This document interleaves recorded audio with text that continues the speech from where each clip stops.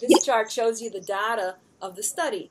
So what Yeah. we found was all except for one of the people tested Yeah. who have an autism diagnosis, that brings it to 97.4% of the autistic population had I perfect That's pitch.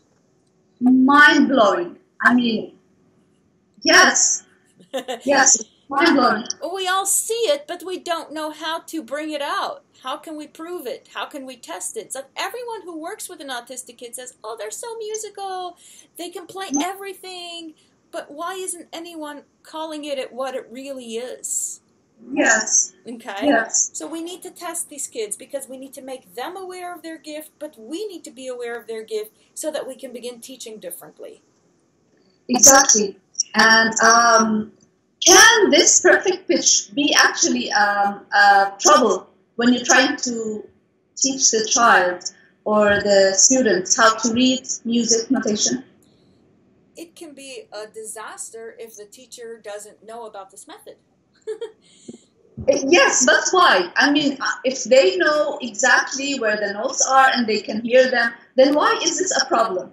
Because part of the gift is that there are all of these awarenesses and abilities on one side of the brain, and which means that you have to think of like a fuse outage because it's sucking all the electricity in this one big powerhouse on one side. So there's a supercomputer here that's able to produce on a very high level. There are other areas of the brain that aren't being tapped into. And our method is specifically designed to create pathways so that both sides of the brain are being tapped into evenly. And once we have this balance, the areas that are strengthened are the areas that present as weaknesses initially. So if the teacher is not aware that there is any perfect pitch and they start trying to teach in the traditional way, the first thing that's going to happen is they're going to take the weaknesses, and the weaknesses will just become bigger and bigger and bigger and bigger, and suddenly you have a student who seems to be musically gifted and is unable to learn. Yes, yes, I experienced that myself with some of my students. So I know exactly what you're talking about. We Yes. get students who are adult students who will say, "I was always told that I was lazy, I didn't practice enough, that I was too stupid to learn, but I was able to listen to the radio and play anything." Yes. I mean, this doesn't make sense. There's some gap, something. Yes. Yes, So exactly. that's exactly what we keep seeing. Yes.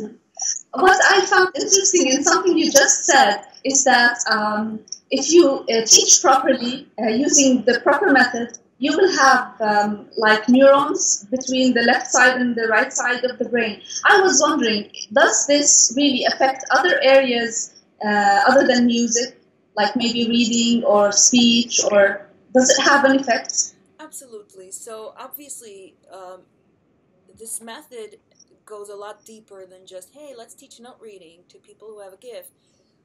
It's all evidence based because of the neurology of what happens with perfect pitch. And what we found with perfect pitchers is almost across the board, especially for the right brain variation, we have people who have professed difficulty with reading comprehension and difficulty in mathematics. And that again goes against the stereotype of, "Hey, people who study music or are good in music are good in math." And wait, but I'm terrible in math, or "I'm terrible in school," or "they said I was dyslexic," or "I was in special ed because I was a failure. I always failed in school, but I'm so smart. What's wrong with me?" What we found was that with a perfect pitch, there is a difficulty or a divide between, or what we call visual motor cohesion. So it's either you are playing or you're looking at the book. They're not able to do both. And the first thing you'll notice is you have this book open and you're sitting there and you're pointing, and the kid is I'm on page 7, song called The Swing, okay? And the kid is taking a peek and looking up and down. So Yeah. that's your first warning sign. Yes, I have it all the time. Yes.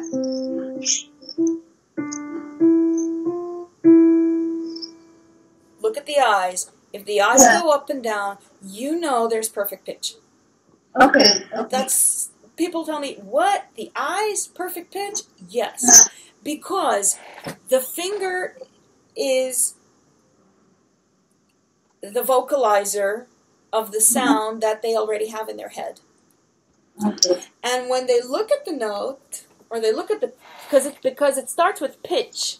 Our system first begins with pitch. So if it first starts with pitch, the first thing they're exposed to is, this is a pitch, this is a different pitch, and this is a different pitch.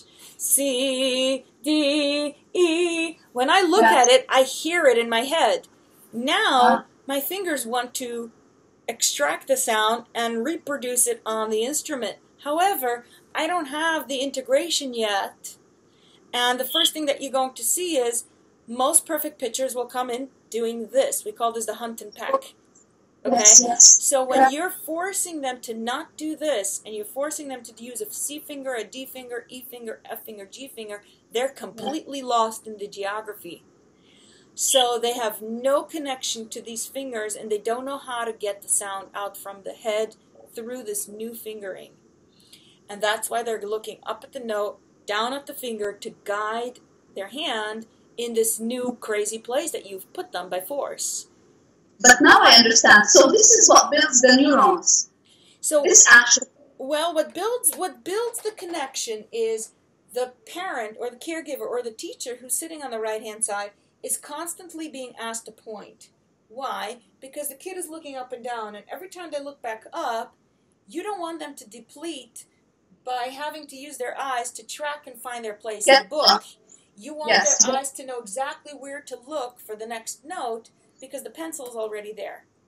Okay. And the more you point, week after week after week, you're going to see a decrease in the up-down.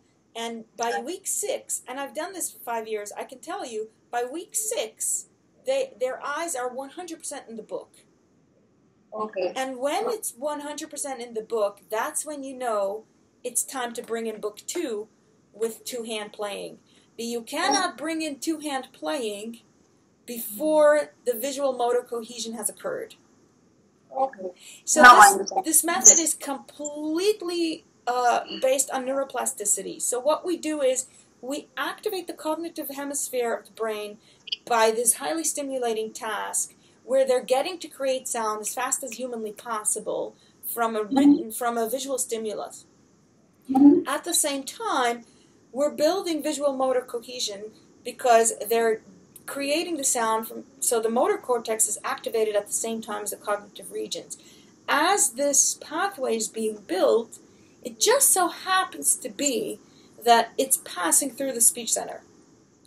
So by the time we have week 6, when we're putting the two hands together, that's when my parents of the nonverbal students are going to report, and I'm actually able to observe this in the lesson. When they're playing, they're keeping the eyes in the book, they're vocalizing the letters that they are playing. C, D, E, C, D, E, D, E, F, E, hold. So the nonverbal kids are starting to vocalize, at least read or sing what they're playing. If they are using RPM to spell and communicate and learn academics, they are pointing to whatever they're spelling to, but also speaking or announcing the letters they're pointing to. And there's just this explosion of language that it happens to become a byproduct of the visual motor cohesion. This is amazing. Yeah. Yes.